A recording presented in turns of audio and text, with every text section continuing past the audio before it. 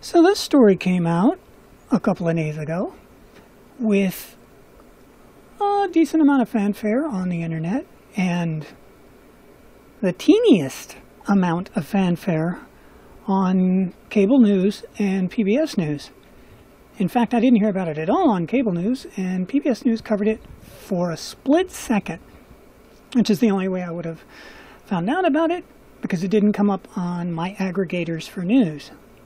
And what I've done here is I've got, let's see, 1, 2, 3, 4, I feel like I'm on Sesame Street, 5, 6, 7, really feel like I'm on Sesame Street, 8 tabs set aside for the YouTube of the gay gene. And then this one is just to scroll down to see what the headlines look like for it. And what I did is I read them all, and I put them in order of, I'm going to say most accurate to least accurate. But if you prefer the terms least contradicted, most contradicted, that'll work too. Okay, so what's interesting, now we're starting with the best and then we're going to get to the worst. So let's begin this ride, shall we? Hello and welcome to the Tea Party Hardy channel, where the party is just getting started. Current events looked at through a skeptical eye using science, history, and sometimes humor to explore the events of the day. Let's get down to business. So the Los Angeles Times, which, much to my surprise, but cool for them, wins best article covering the data. It's obviously the longest too. Alright, so their headline is, "No single gay gene determines same-sex behavior, DNA analysis finds." This headline is correct. And some get it right, some don't. No single gay gene determines the same sexual behaviors. It's not a single gene, it's actually 5 genes. So they are telling the truth. But if you were to just read the headline, you might get all screwed up, which is what these ones at the end are counting on, because whoa. Let's see what the next one headlined. The next one headlined, "No single gay gene associated with being gay." And that's BBC. I know BBC tilts left. Usually they'll bring up stuff they don't like in their stories, which not so much in the American media. CBS, oh, that was the one I started with when I started reading these. We're going to have some fun when we get to that one.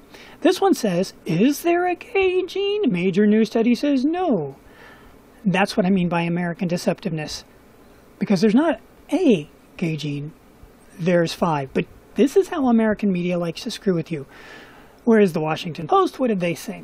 The Washington Post says, "There's no one gay gene, but genetics are linked to same-sex behavior," new study says. So anybody who knows that the word genetics, which includes the word gene, which is no accident, would understand that, oh, well, if there's not one gay gene, but it's genetic, then there's clearly some genes involved, but they're playing on you.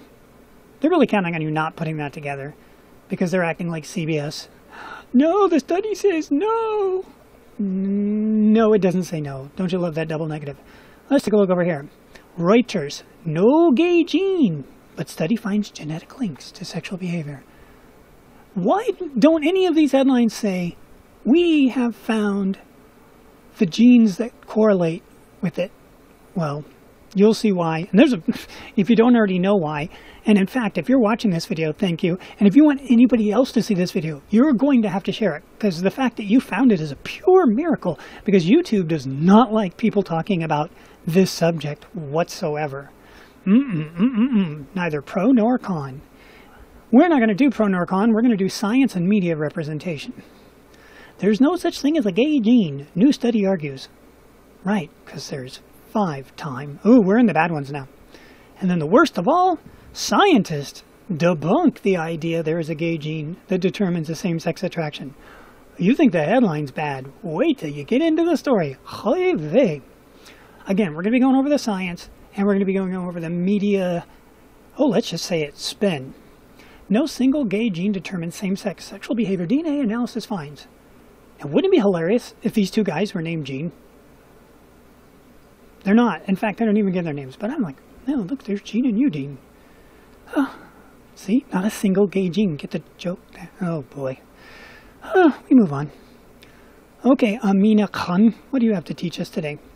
While genetic differences play a significant role in sexual behavior, there is no single gene responsible. Wow! Do these articles go back and forth on the significant role? Seriously, they go back and forth. It's insignificant. It's significant. It's, oh my God.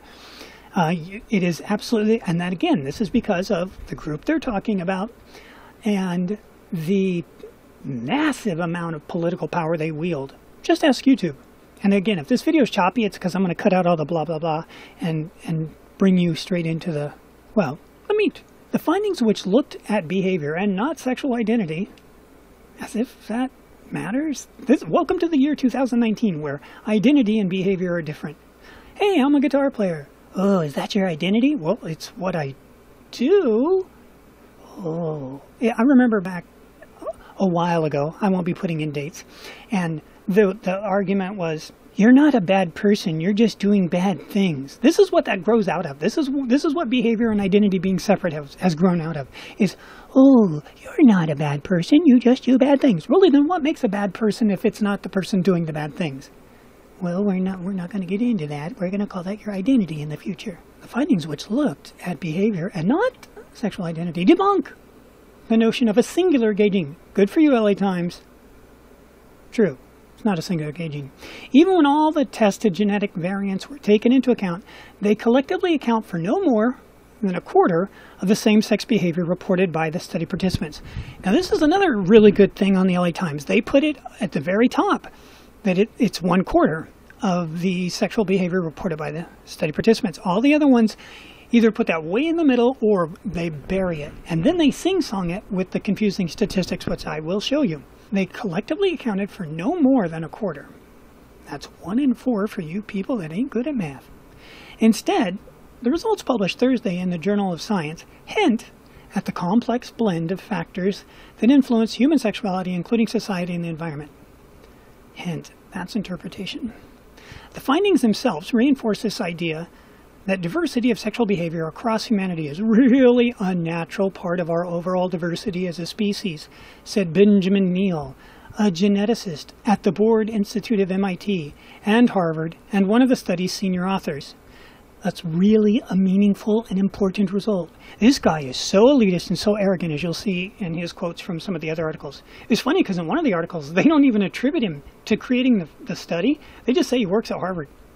They don't even give him MIT credit. Okay, that's why I say the LA Times is really coming in at home base, because they provide you with the most detail. Oh, let's go back and look at the sentence, because this is a good science sentence. The findings themselves reinforce this idea that diversity of sexual behavior across humanity is really a natural part of our overall diversity as a species. Okay, now using the word over and over, diversity, is just, that's gobbledygook, because of the word variant would be more accurate than diversity, but it doesn't have the same left-wing buzz appeal. But the words, they don't mean the same thing. Diversity means to divide, and variant means a collection of different things together. But the key word here, the good science word, is natural. Because obviously all of these things that happen in genetics are natural. Unless you've got an interrupter like radiation, then, from plutonium, all genetic factors are going to be natural. Where they get into trouble later on is they start including the word normal, and normal is a math word, not a science word. Okay, so now we drop in and we meet Miss Melinda Mills. Down here it says, I had seen some quite poor studies of small samples and false claims and things, so I was glad that finally this topic was examined in a very scientific way with a large sample, said Melinda Mills, a social and molecular geneticist at the University of Oxford, who was not involved in the work. But boy, does she know how to spout the leftist line, because she is in every one of these articles I showed you. Even though, let me say it again, who was not involved in the work. But she spits out the line, she's towing the line, so there she is. Come on board, Miss Melinda Mills. Tell us everything we want to hear. We'll put you in every article. The researchers found 2 significant spots in the genome that were linked to same-sex behavior across people of both sexes. And when they analyzed male and female genomes separately, they found 3 more, 2 specifically for men and 1 specifically for women, bringing the total number of significant genetic markers up to 5. So when I keep saying, and they keep saying, that there are 5 markers, there are 5 genes, not 1, that's where that math comes from. Now we're going to get into the yo-yoism. But I think this is the one. Oh, yeah. God, there's such a reason the LA Times, wins my Best of award, because the way they're about to cover this. Because the other ones don't. Nonetheless, when taken all together, these 5 locations on the genome could account for much less than 1% of the same sexual behavior on a population level, the researchers said. Less than 1%. And the other ones are going to trumpet that hardcore. But watch what the LA Times puts next. And the other ones sometimes put it in there, but they make it really confusing. The LA Times doesn't. Kudos to them. Can't believe I'm raving about them. Using a different analytical technique, the scientists found that when taking into account all of the subtle influences of many, many markers across the genome that they did not specifically identify, genetics could potentially account for up to 8 to 25% of the population's same-sex behavior. That's 1 in 4. Keep that in mind for when we get to the close of this video. That's because, in all likelihood, a huge and currently unknown number of genetic markers probably play infinitesimally tiny roles in shaping behavior, Neale said. Right, but when you put them all together, you get the predictability of 1 in 4 on the high side. Another analysis in the paper, which did not focus on DNA, but on familial relationships, and none of the other articles touched this one at all, between pairs of individuals suggested that a slightly larger share of the variation in same-sex behavior, 32.4%, could be attributed to genetics. So now we just went from 1 in 4 to almost 1 in 3. Holy moly! Could be attributed to genetics. That number may take into account other complex genetic effects beyond S&Ps, though it might also be influenced by some assumptions baked into the framework, the scientist said. I wish I knew which scientist they were referring back to. It's really vague at that point. So anyways, we went from less than 1% to 1 in 4 to 1 in 3. And again, none of the other articles that I showed you at the beginning touch on this 1 in 3. Among the 5 significant S&Ps they found, the ones specific to men were linked to smell receptor genes, sensitivity to certain scents, and regulation of sex hormones such as testosterone. That finding makes a certain amount of sense, Neale said, but again, we don't have much more to say beyond that sort of high-level description, said the elitist Neale. That's not the quote that makes him so elitist. It's coming. The incomplete overlap between genetic markers linked to male and female same-sex behaviors is a sign that slightly different processes may be at work in men and women when it comes to sexual behavior. I don't like the word may. That's a squishy word. It doesn't belong in science. It may also speak to differing influences of gendered social norms, said Mills, who wrote a commentary on the results. Yes, and it was picked up by every one of these articles because she toes the line. Look at that. How does she toe the line? Because she throws in gendered social norms. Now you're getting into hooga-boogaism. What? I'm not getting into that. We're staying on the science. We can do hooga-boogaism on a different day. It certainly means that human sexuality is nowhere near as simplistic as some would like to believe, she added. Straw man argument. When was the last person you met that was saying, oh, human sexuality is completely simple? Straw man. You've been talking to straw men. There's an inclination to reduce sexuality to genetic determinism, she wrote. Who cares what she has to think? This isn't her paper. In some cases, this view is intended to reduce the stigma associated with same-sex behavior. This is towing the line. In others, it's to classify it as pathological. This is towing the line. But the findings show that while a host of genetic markers may help explain the underlying diversity of human sexual behavior, these markers are far too complex for my poor little brain to either predict or prevent it. Our poor widow brain can't handle it anymore. It's somewhat akin to traits like height, which have a certain genetic component, but can also be influenced by a complex array of other factors, such as nutrition and environment. You could include baldness, you could include breast cancer, you could include pancreatic, you can include any cancer you want in this, because those all have genetic markers, and they're all influenced by what you do in your life. Now, while I want you to remember the word normal and the word natural, I would also like you to make a special bookmark in your brain for the concept of the environmental factors and the way they skirt around them. Yes, I did say skirt around when I'm talking. Yeah, I did. Exactly which environmental and cultural factors play a role is unclear, and they're probably going to remain unclear as long as the, what did they get called? The alphabet crew is dictating how these articles are written and how they are revealed. What do you mean dictating? Did you say dictating? Oh, first you're skirting, now you're dictating. Wow, it's just wrong. Just so wrong. Well, Mills is in this article to prove their power. Exactly which environmental and cultural factors play a role is unclear, because those are varied and complex and are much harder to pin down and study than specific genetic markers, the study's authors said. Here's a fun statistic that some of them get into. In this respect, the researchers found genetics had a stronger influence on same-sex behavior in men than in women. And then down here we meet Andrea Gana. From a genetic standpoint, there is no single continuum from opposite sex to same sexual behaviors, said lead author Andrea Gana. If she's the lead author, why do we not meet her until way down here? A human geneticist at the Institute of Molecular Medicine in Finland.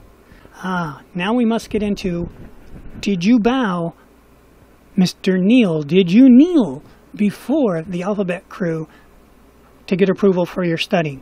This confirmation of the wide diversity of sexual behaviors echoes. That's right, doesn't contradict. It echoes what the researchers said they had heard in discussions of the results with the representatives of the BLTGQ community. Echoes. Doesn't contradict. You must kneel before the alphabet crew. The BLTGQ plus community, in case you wanted a ham on the French fries on the side, has been arguing for a long time that there's a range of sexualities. It's not binary, 0 and 1. Mills. Oh, there's Mills towing the line for us again.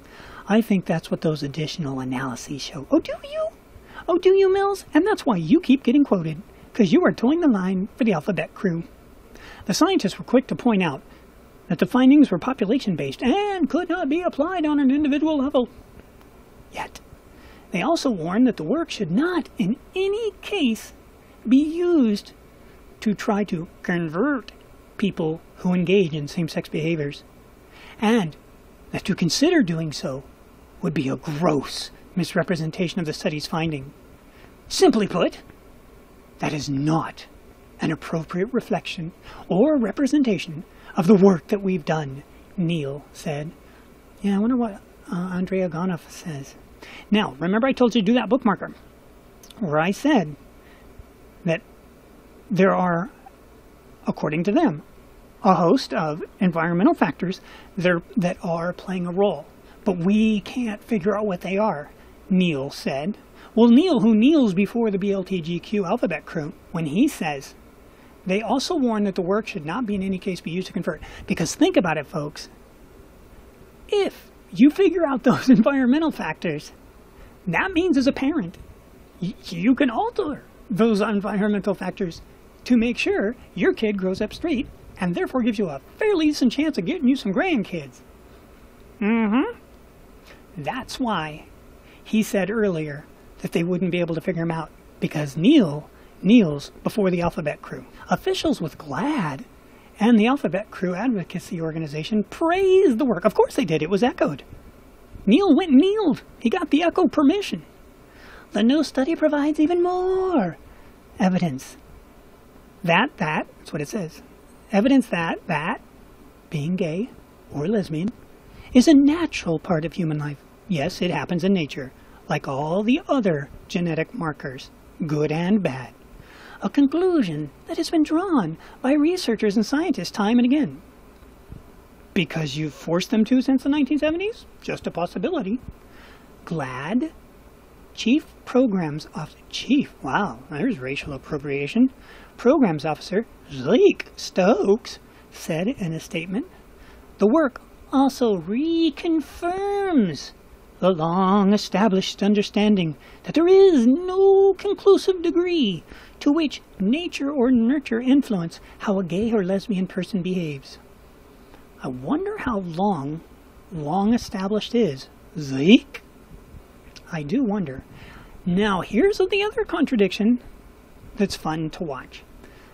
We have heard for, let's see if I can quote him. We have heard for a long-established amount of time that there was an understanding that gays are born that way.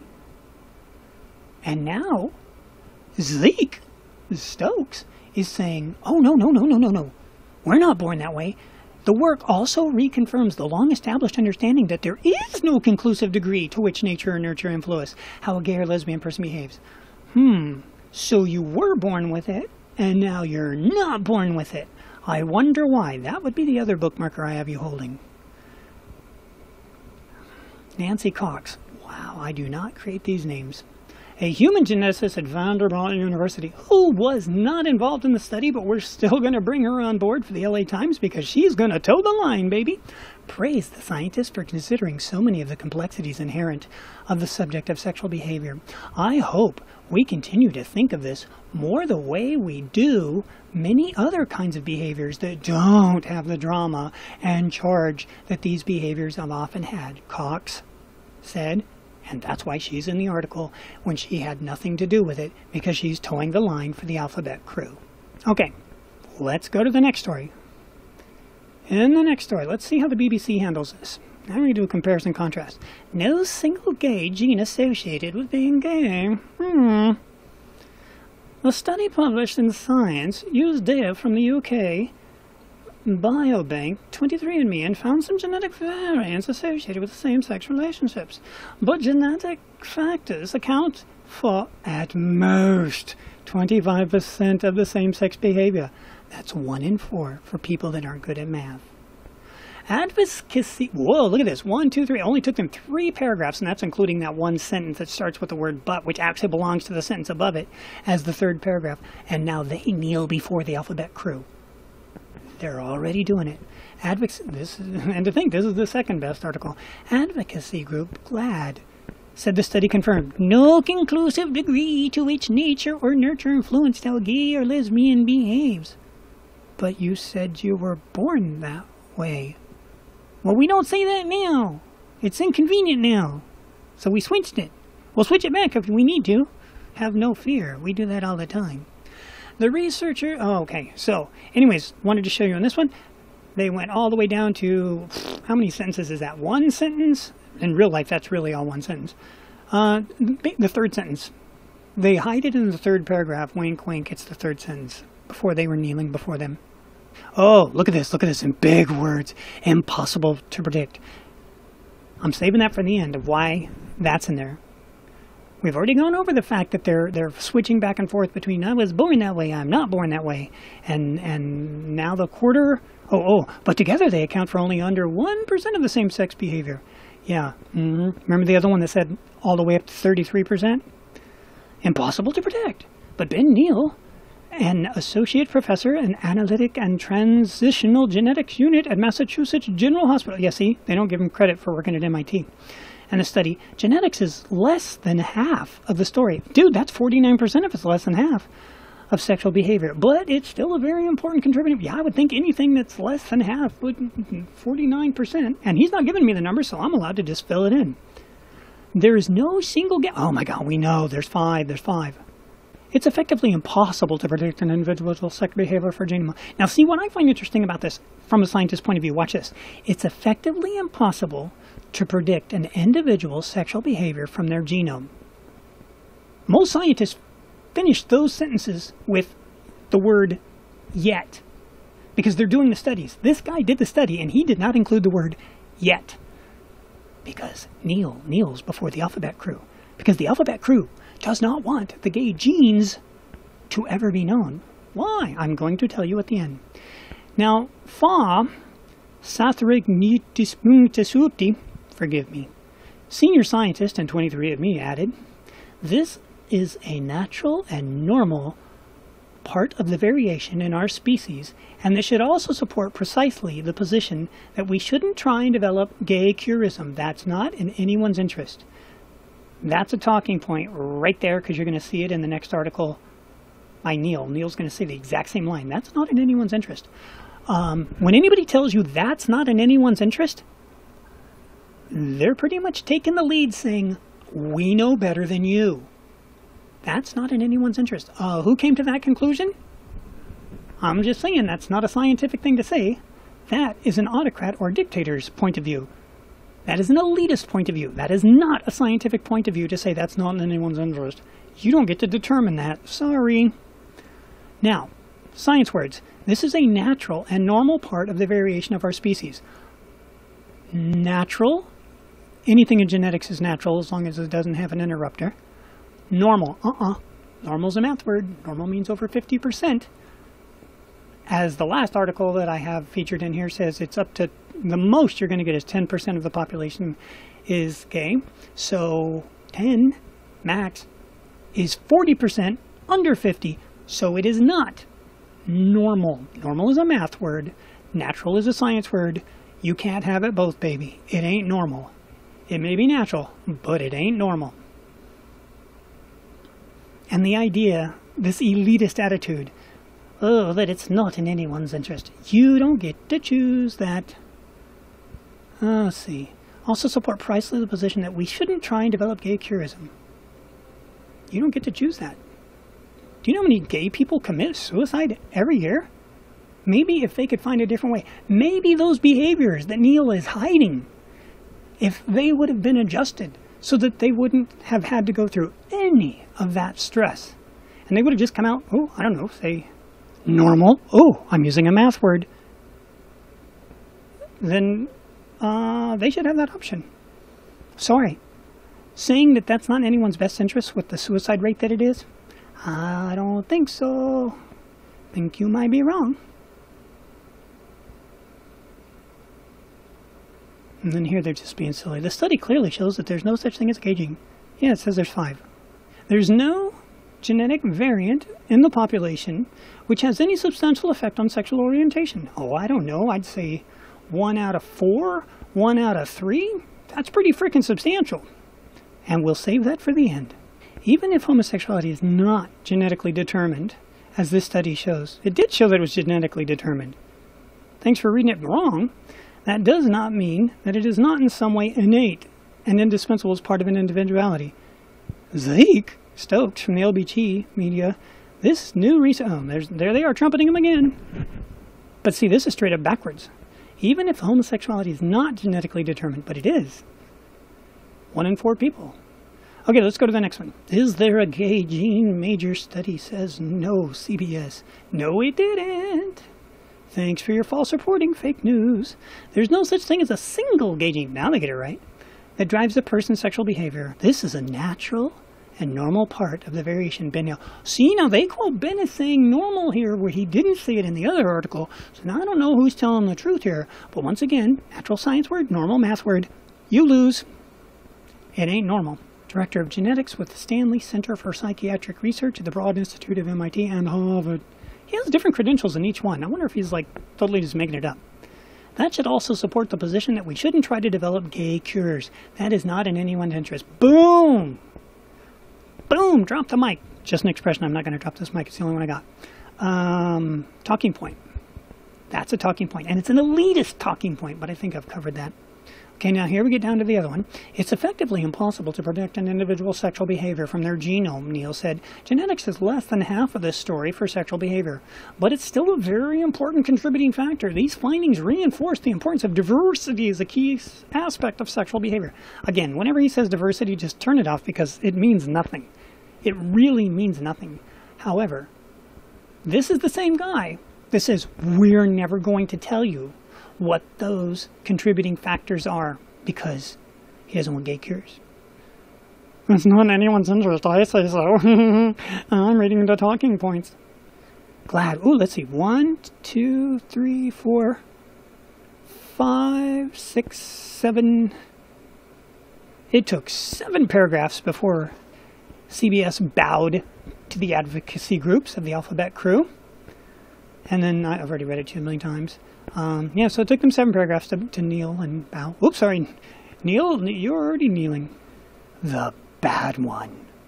Newsweek. What does Newsweek say? Scientists debunk the idea there is gay gene that determines same-sex attraction. Fake news! A person's genes do not determine whether they will be attracted to members of the opposite sex, scientists believe. Well, not the ones that did the study.